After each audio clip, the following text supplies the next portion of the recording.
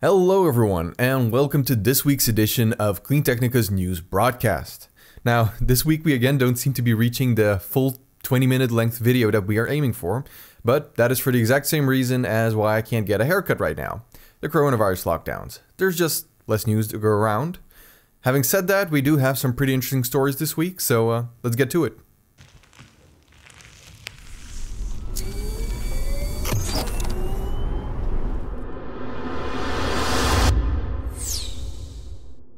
Renault. In today's news, Renault announced that it is no longer going to be selling internal combustion engine vehicles in China, which is one of the biggest automotive markets out there. Now, this may or may not have had something to do with the fact that they only sold 18,607 vehicles this quarter, out of the nearly 100,000 capacity of what they could have built.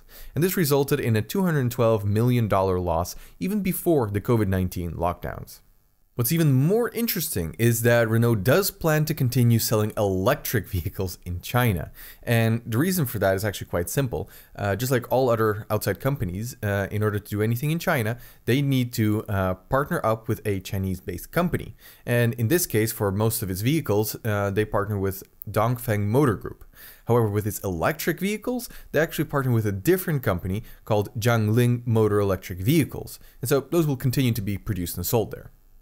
Then if you think that that's all, well, you'd be mistaken, because it gets even more interesting after that. The chairman of Renault for China, I'm not going to try to pronounce his name, just going to put it up here. In any case, he said that this move, and I quote, would more efficiently leverage our relationship with Nissan. Now you've got to understand, the Renault, Nissan, Mitsubishi alliance is a pretty fragile one.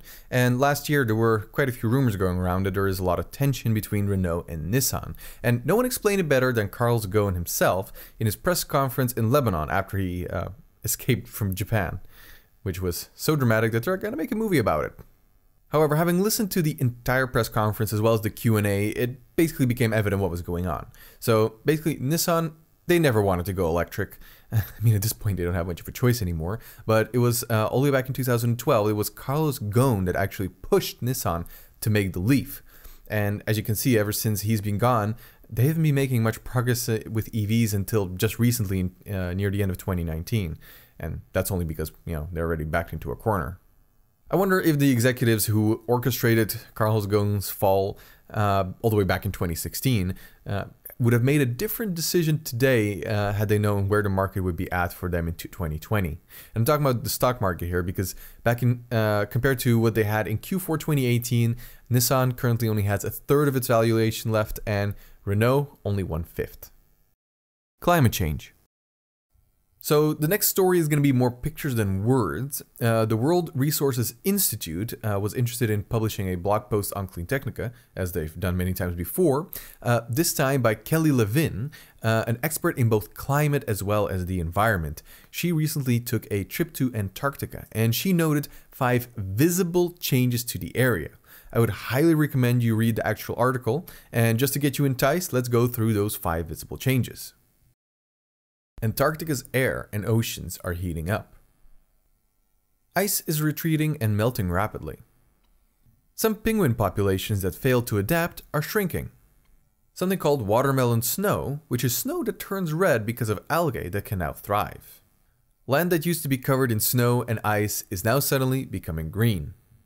If there's one thing to take away from this story, and it's what the conclusion is about, it's what happens in Antarctica doesn't stay in Antarctica.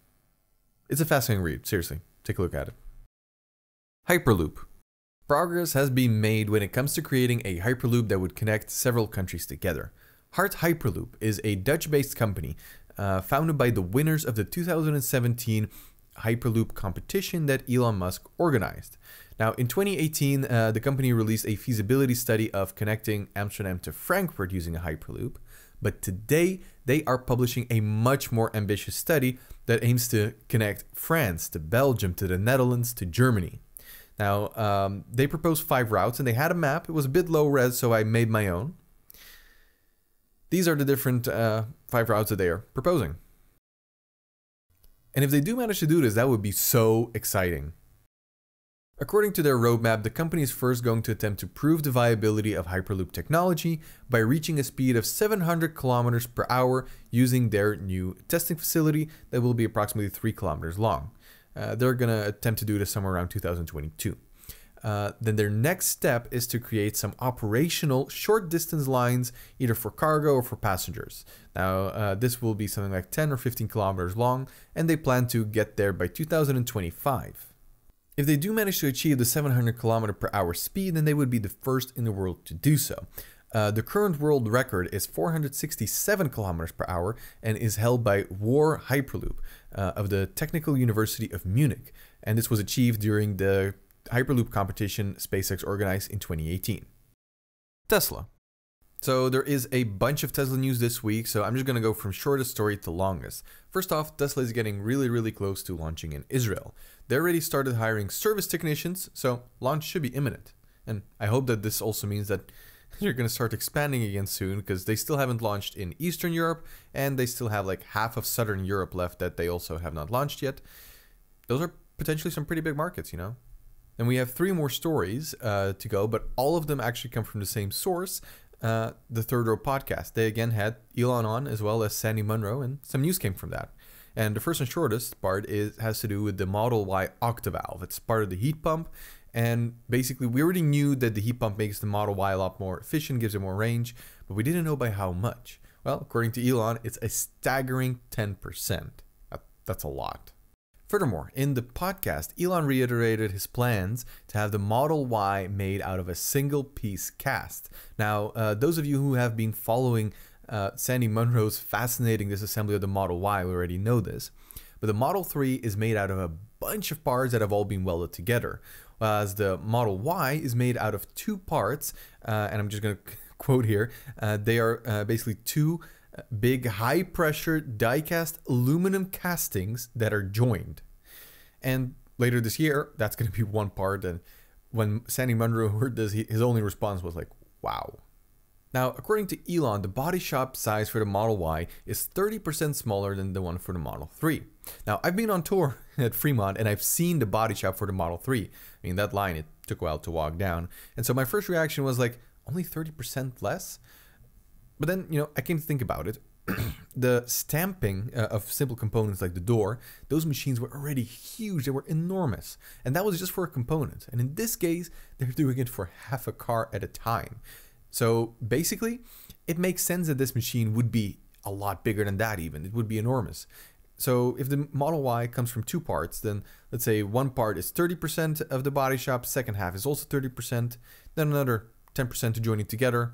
And that's how you get to 70%, which means you saved 30. Exactly what Elon said. So in the future, if Model Y is going to be just 1 big machine, they might save as much as 50%.